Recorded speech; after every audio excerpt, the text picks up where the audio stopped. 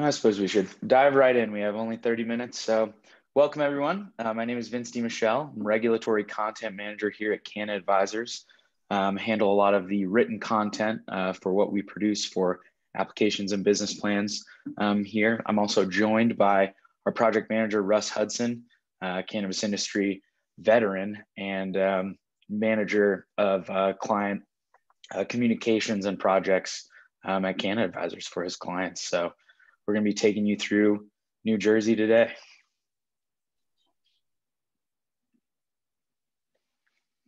Quick bit about Canna Advisors. We have a lot of experience, oldest consulting firm in the industry. We've worked in 33 states plus Guam and Puerto Rico. And we bring all of that sort of knowledge and experience to every new state, including New Jersey. There we are. I already told you a little bit about us, so we'll dive right in. Okay, thanks, Vince, and welcome everyone who's attending. We've been at this for a couple of years now in New Jersey, starting with SCR 183 passage back in late 2019. Took about a year for Governor Murphy to sign that into law. And then a month after he did that, the CRC was appointed and began their work, which culminated as a major milestone in August when we had the partial regulations released. And at the same time, on August 21st of 2021, the deadline for opt-out for municipalities passed.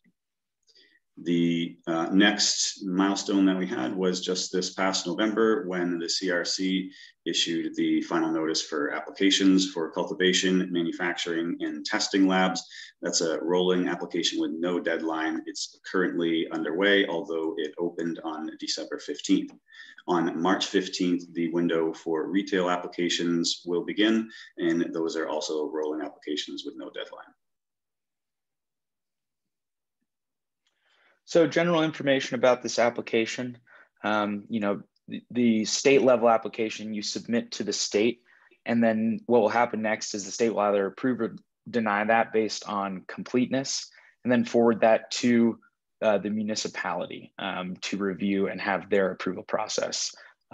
Each municipality might have different processes and requirements that will depend on the municipality, could be very limited, could be very arduous. So that'll take getting to know the local ordinances and whatever application that municipality has set up. This is a rolling window, as Russ mentioned. So this is open right now. And the only way it will close is by notification from the commission. So that might come in the form of a notification that says, hey, it's closed on this date.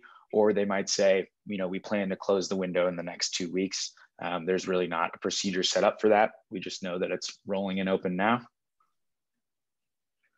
So you can only have one open application type per applicant at a time. Basically, you cannot apply for 2 cultivation licenses or 2 manufacturing licenses. You can apply for one of each though. If you're holding a manufacturing license or cultivation license, you cannot apply for retail. There's kind of a split there. And then you must submit via the online portal. But for manufacturing and cultivation licenses, you may only own one. Okay, so now we'll talk a bit about the differences between conditional, annual, and micro-business license types. First is conditional licenses, which have a much lighter content burden comparative to the other license types. You do not have to have your property or facility locked down or under control for the conditional application, but you do have to identify that property in the application process. Similar with your financials, you don't have to have your funding for the project locked down, but you do have to be able to describe that process. There are income requirements of $200,000 a year for individuals or $400,000 a year for couples. That's regarding the personal income of the ownership of the conditional license. And that is a limit, a cap, not a minimum requirement. Right. So that would be. The conditional licenses must be converted through a conversion license, and during that process, you do have to have your property secured, you have to have proof of local support, and you must have a labor peace agreement in place. The timeline for conditional licenses is basically 30 days from the time that you submit to the CRC. They have to make a decision within that time frame, although they've already been cleared that with the amount of applications, they're probably going to take longer than that. Once your conditional license has been approved, you have 120 days to submit the conversion application, in which that's essentially the same as an annual application. Once that has been preliminarily approved, you then have 365 days to request and receive your final inspection. During that inspection is when you will be actually awarded the full license, and if you're a cultivator, the tier that you'll be working with. So annual licenses require a bit more, as Russ kind of mentioned. You do have to have control of the property that on which you plan to locate your license. You do have to have a more detailed plan for financing, not just a letter of commitment, but actually where the money is, how you'll use it. Lots of written plans and content here, mostly standard operating procedures for what you'll be doing in the given license. And then the annual license also asks for detailed experience. So have you had experience in highly regulated industries? Have you had experience in the cannabis industry? Though not weighted very heavily, it is required. And then general business experience as well. Definitely some of the lighter requirements for experience we've seen in a state level app, being that they're weighted less heavily, but they are still required and will be scored on completeness on the initial review. So do have to have some form of experience there. Timeline for annual licenses, a little bit longer. So 90 days for the commission to review. We'll see what it looks like when we get closer to that deadline. If they're going to go over it or not, probably will, assuming the large load of applications that they're dealing with. And then similar to conversion conditional,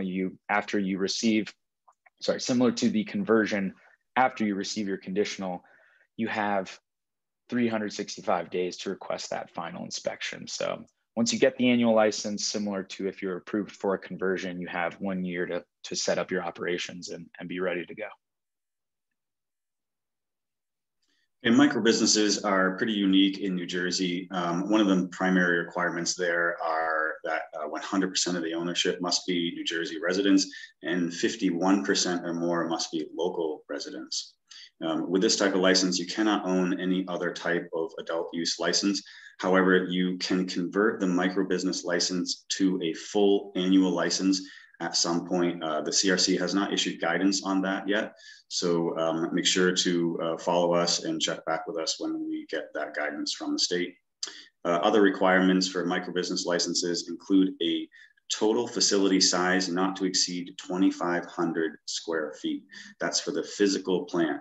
For cultivators, within that 2,500 square feet, you could have another 2,500 square feet of cultivation space, meaning you could have 1,250 square feet of grow space double stacked. And final requirement for micro business licenses are no more than 10 employees. So there are multiple license types. We'll get into the details of each, covering the ones for which the application window is open now or will be open in March. So starting with cultivation, there are 6 tiers of cultivator, not including micro. So going from tier 1 to tier 6 outside of micro business. This is the competitive license in New Jersey right now, capped at 37 until February of next year. That may change, but that's the date to look out for when those licenses will be uncapped, though the commission could update the regulations before then. It's unlikely. And again, that window is open now, rolling basis for applications. So there's no deadline, but there is a chance that the window could close.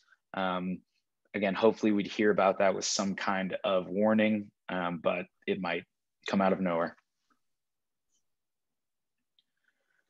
So manufacturing licenses, there's no cap on the number right now from the state. There's also no square footage requirements or tiering system for manufacturing licenses.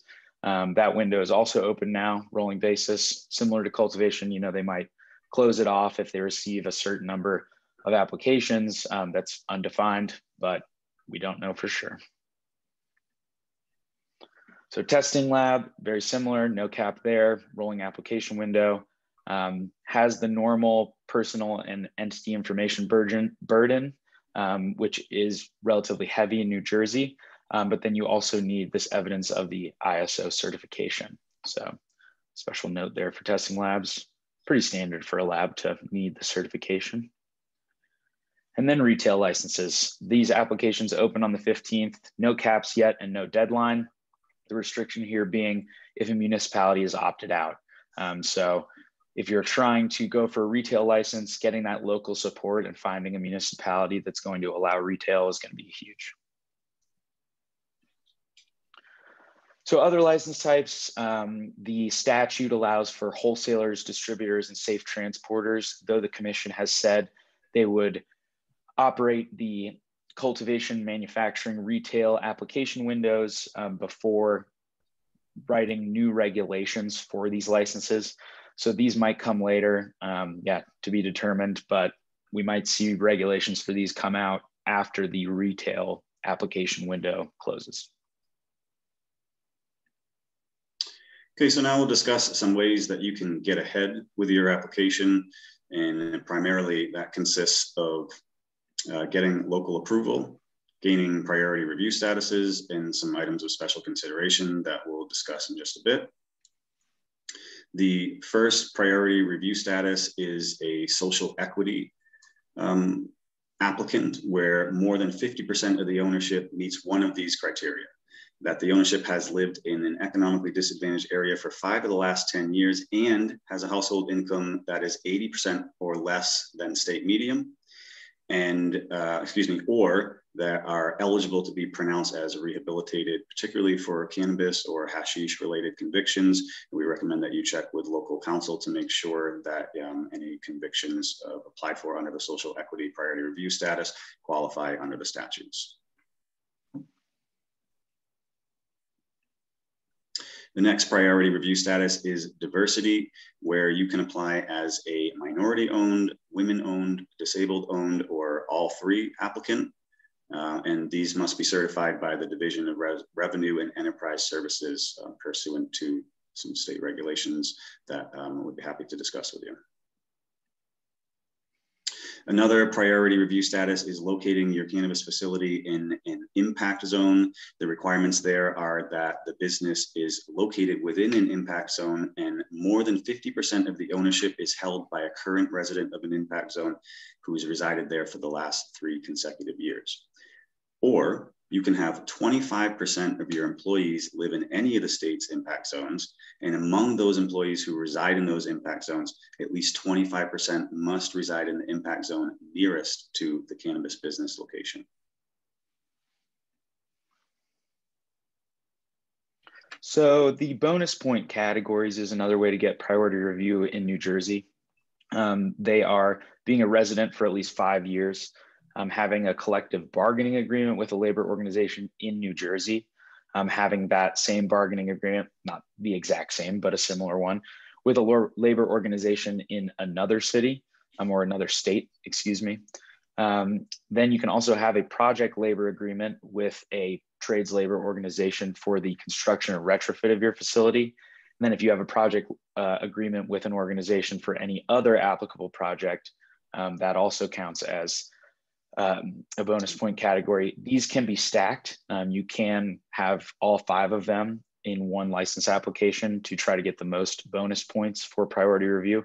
Again, this will just get you points that might put you ahead of other applicants for review that did not receive these points. So not a scoring thing. You won't have your application be incomplete if you don't have these things, but other applicants might be reviewed before if they do and you do not. Another way to get ahead, local approval. There's a possibility that there will be local license caps. So, that's up in the air now for many places, though many places have already opted out of retail licenses. We have not seen anything about a limit on cultivators or manufacturers yet, though they can impose it. So got to make sure that where you're trying to locate is going to be friendly to cannabis businesses. The way we recommend doing this is meeting with the local government, getting connected with them as soon as possible, securing their approval, pitching that cannabis brings jobs, brings money to the city, to the town, and really relying on a good relationship with the local government to get that approval. So some items of special consideration. One is that you should probably not expect to have much or any communication with the CRC. Dozens of questions have been asked by hundreds of applicants in the state, and they've all gone unanswered by the commission. So plan to go it alone with your local counsel or consultant experts if you choose to hire them. Of major consideration are persons and entities of interest. And these are likely to encompass anybody or any organization or group that you involve with your project. And each requires a significant burden via the personal and entity disclosure forms. So it's very important that you download these forms as soon as possible, look them over, and give them to the people and entities involved with your project to make sure that they're comfortable providing that information. Everyone involved with the project, other than volunteers, will also need to have background checks and fingerprinting. And one specific note on that communication with the commission, Russ was actually our superhero on that, finding mistakes in the application and the laws many times over, sending the commission a very nicely worded email, never getting a thank you, just silent updates to the commission's website and the regulations. So, you know, kind of sketchy stuff if you don't know what you're doing. Thank you, Russ, for catching so many of those. So now we'll open it up for questions. Feel free to submit them via the Q&A function in the Zoom or in the comments. I will stop screen sharing so I can see them.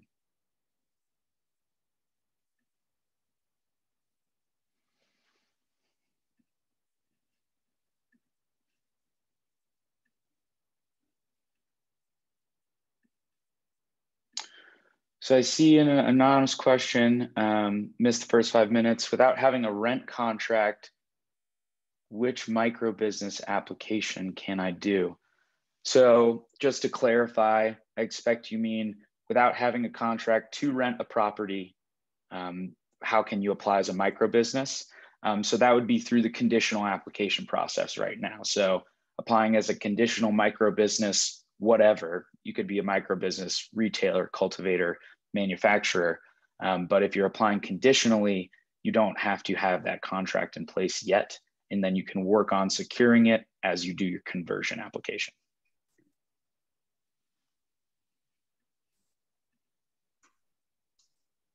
Will this recording be available later, Talia? Yes, it will.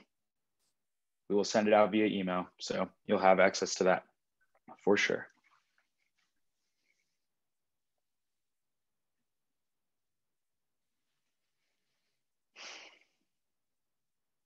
So Piero, that's an interesting question. You know, that it is competitive in that it is limited. And so to try to guarantee a license, I mean, plainly, there's no way to guarantee it.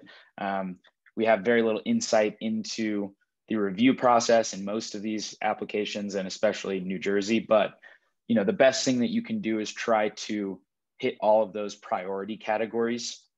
You know, being located in an impact zone, being a diversely owned business, and being a social equity business, and then receiving as many bonus point categories for review as you can, so that your application gets put in front of others who have not done that. Now, the question that we really don't know the answer to is, how will New Jersey operate that? Will you get to jump the line if someone has submit before you? You know, that's not clear when they'll actually start doing, like, so if we submit 10 applications on the same day and 3 are high priority and the other 7 aren't, it makes sense that those 3 would be reviewed before that 7 because they were submitted on the same day. It's tough to say if someone submitted 2 weeks ago and then someone submits 2 weeks from now, whether the later submission, if it has a higher priority, will cut the queue.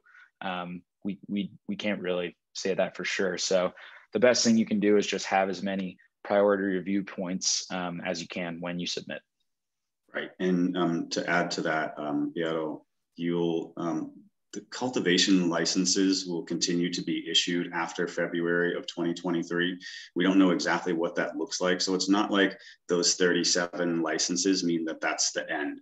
Once those licenses have been issued and that deadline has passed, the CRC will begin taking more applications. They'll continue taking applications the whole time. At some point, they'll start awarding them beyond those 37. So definitely encourage you to continue to, push forward with a cultivation application, irrespective of that 37 cap. Let's see, from the chat from Crystal, do you think little business experience will make it unachievable to obtain a business loan for such a regulated, difficult sector? Have you had clients be unavailable to secure such a loan? It definitely depends, this one, Crystal, because loans can be tricky because they come from financial institutions that usually require some form of business experience, but there are investors trying to get into the cannabis industry every day. So finding the right investor might be easier than trying to secure a loan from a bank that's going to have stricter requirements for that. Russ, I don't know if you have anything to add there. No, I think that's exactly what I would say. Yeah. And then Andrew, how much of an advantage do I have if I have a felony conviction for weed from 2012? I'm not eligible to get my record expunged for another 10 years due to something else. Let me check my notes real quick on the exact language for the convictions. One moment. And real quick, I'll just answer anonymous attendee. 37 cap is not for micro businesses. That only applies to full annual cultivators. So whether your charge has been expunged or not, it will qualify you for a social equity business bonus. But I believe you have to have been, if you're eligible to be pronounced rehabilitated. So I'm not sure if that eligibility for expungement also includes the eligibility to be pronounced rehabilitated, Andrew, but you would need to have that eligibility to qualify as a social equity business.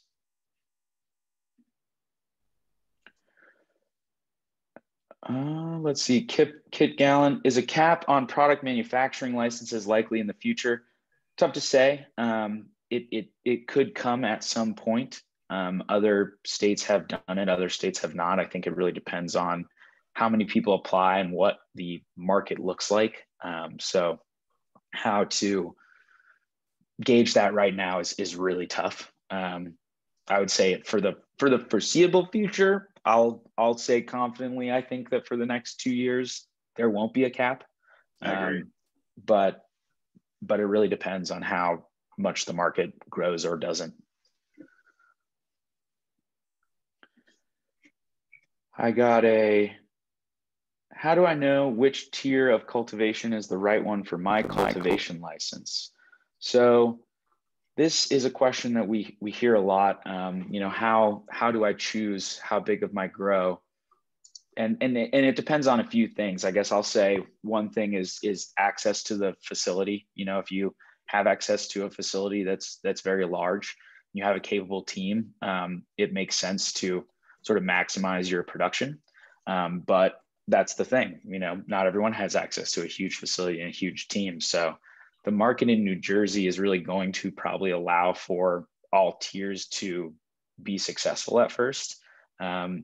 So it will come back to, how much financing you can really secure, the experience of the team, and the size of your facility. I don't know if you have stuff to add there, Russ. Yeah, I think in general, there are certainly applicants who are applying for different license types, and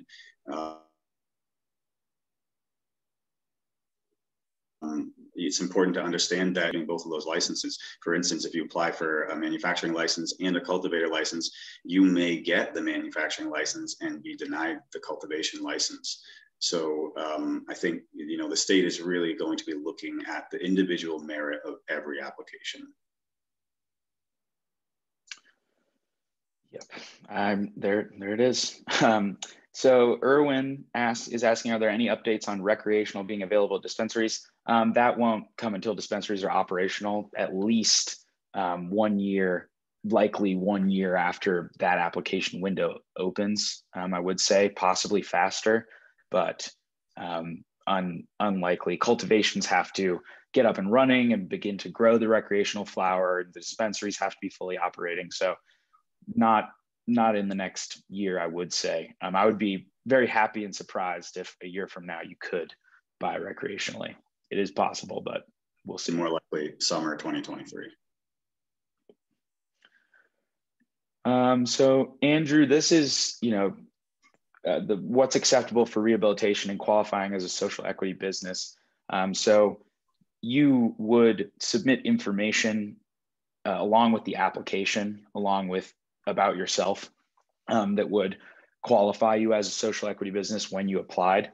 Is your drug court in 3 years acceptable for rehab? I don't know off the top of my head. That's a question for a New Jersey attorney to really nail that down.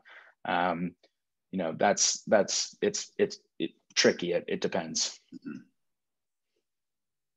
And I think the last question about recreational and dispensaries, I think Erwin was maybe asking whether ATCs are going to be allowed to start offering adult use. I don't have an answer to that. Do you, Vince? So they will have had to have gone through the application process like everyone else. So I think they will begin to be awarded their recreational licenses soon in the next few months. Then I would probably put it at about that same year of getting that recreational flower out, because it just has different regulations and requirements than the medical grow. So I'm not sure how quick ATCs will be able to really get rec flower into people's hands, but they will probably be some of the soonest approved. Like that's where I would expect it to be the fastest, is both their approval and then their operations are already very efficient. So they can set up and get going pretty fast.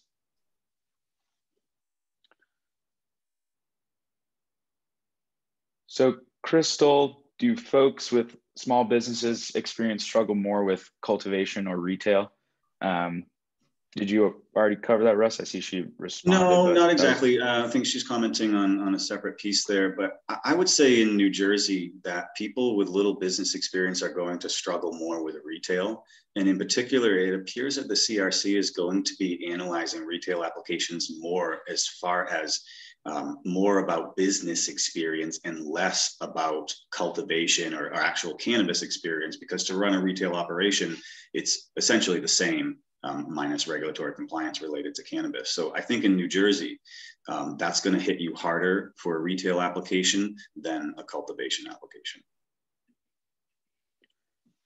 And then Piero, do you believe that I would have a higher chance of receiving a cultivator's license after obtaining a retailer? So you cannot own a retailer and a cultivator license at the same time. So you would have to choose kind of which way you wanted to go there.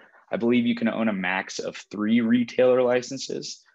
So you could set up more license locations under a retailer than on the cultivation manufacturing side that you can only have 1 of each. A follow-up from Piero. Do you believe I can apply from a micro business conditional cultivation, have the grow begin with a small grow inside my house? I think that, yep, go ahead. That is something that what the state is really concerned about is supply. So this has been a recurring theme. They're very concerned about the supply and making sure that they're able to deliver the proper supply to the state's cannabis consumers. So what they want to see is you as an applicant ready to start producing cannabis at the scale that you've indicated in your application. So for micro business cultivators, we're talking about a max of 2,500 square feet of grow space. They're going to want to see you be able to scale to that within the first year. I think that's outside of what you're talking about, a small grow inside of your house. And as far as an industrial location to set up, it needs to be properly zoned. I doubt that most municipalities are going to approve of that, but I certainly couldn't speak for all of them. But definitely overall for cultivators, whether micro business or annual or conditional, you want to be prepared to start producing a significant amount of supply. And because you're asking about micro businesses, we're only talking 2,500 square feet. That's pretty much what you should be ready for when you ask for that final inspection. Yep, exactly. I would echo everything Russ said there. Somewhat of a follow-up, do we have numbers on how many micro cultivators are in other states? So some states do it, some states don't. It's tough to say. Some states make it work, and some people remain a micro cultivator for many years, never expand. Some places it is just a stepping stone to bigger operations. I think it's a little bit of both here in New Jersey. Want to allow people to cultivate on a scale that allows diverse businesses, social equity businesses, to get their foot into the industry with the opportunity to expand, but not necessarily the requirement to do so. Though New Jersey will make you defend your choice in scale. You do have to come up with some rational, explanation for why you've chose your size, whether it be the combination of what you think the market demand will be, or whether it's your own financing and access to facility and cultivation materials. And do we see compliance state regulations being strict in the beginning? Definitely. That final inspection is going to be where someone is walking around with a book of the regulations and they're checking things off. In New Jersey, it's actually a little less arduous than other states because the regulations have been a little stunted from the commission. It's not as crazy as other states, let's just say that. And then the impact from adopting metric is, you'll have to use metric, which sucks. So I apologize for that. But as far as making it a harder compliance requirement, it's not that compliance will be more difficult. It might be just a little less fun to use the system, but it will be similar as if another system was used. You would still need to comply with the same things.